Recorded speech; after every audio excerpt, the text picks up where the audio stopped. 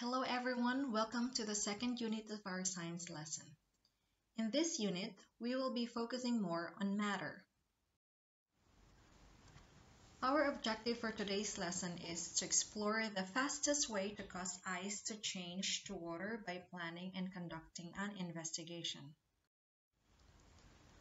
What causes ice to melt? Watch as the water drips from these icicles. What causes the ice to become liquid water?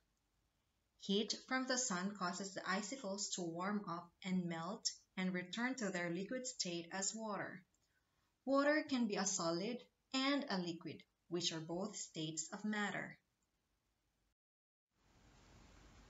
Water turns into solid in the absence of heat, which are in the form of snow or ice. During winter, in some countries, we see snow everywhere. It could be on the ground, branches of trees, or on the roof of a house.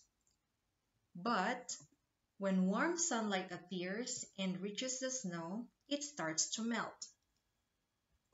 Hence, icicles are formed.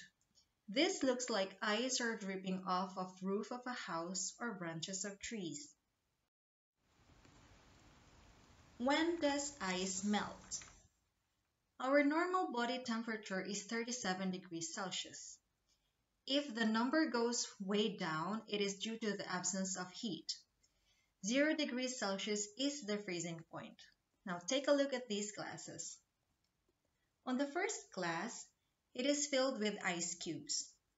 The temperature is 5 degrees Fahrenheit or negative 15 degrees Celsius. After some time, the ice begins to melt because it is adapting to the room temperature.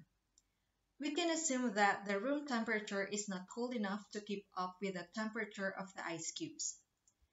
The third glass has the same temperature like the second one because of the ice cubes.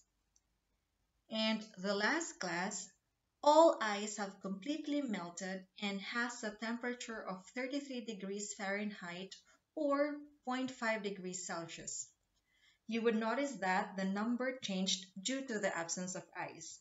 It means that this last glass is no longer as cold as it was before. Always remember that ice starts to melt with the presence of heat. That's all for today. Thank you.